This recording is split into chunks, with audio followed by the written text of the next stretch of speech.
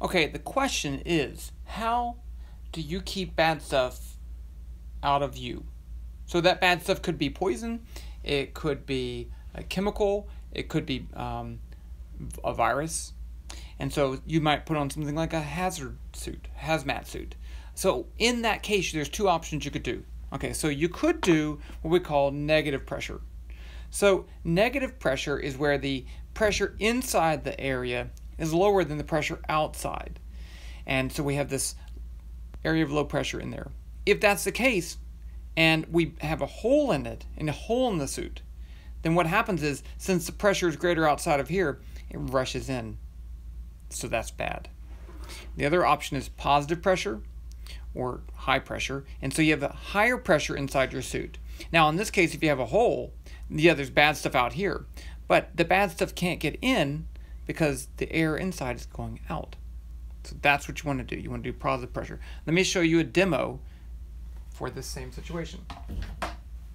Okay, I made this little thing. It's a glass tube. You can actually do this with a bottle, a water bottle, but if you want to be sturdy enough or it'll collapse when you blow it up.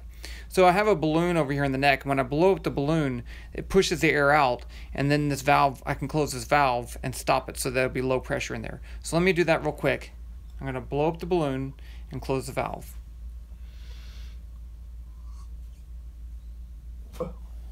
There. So now this is an area of low pressure. Now instead of smoke or anything like that, because you can't see it, I have this little flimsy piece of, it's a little flimsy piece of mylar. Let's lower this down so you can see that better.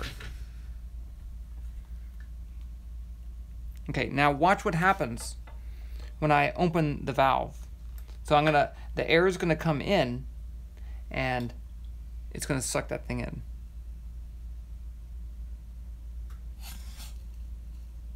So that would be, if that was poison and you got a leak in your suit, you just died. Dying is bad. Okay, now let's do the opposite. Now I'm gonna blow up the balloon. I'm actually gonna blow in this way and get the balloon to blow out. So it'll be at positive pressure.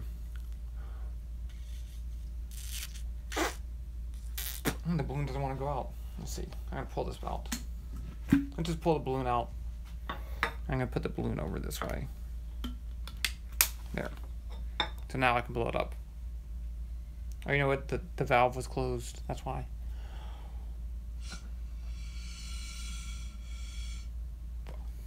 Okay, so now I have a positive pressure in here.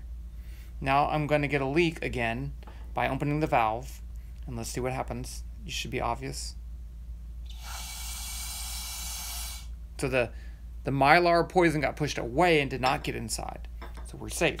So positive pressure for a hazmat suit is what you want. It keeps the bad stuff out.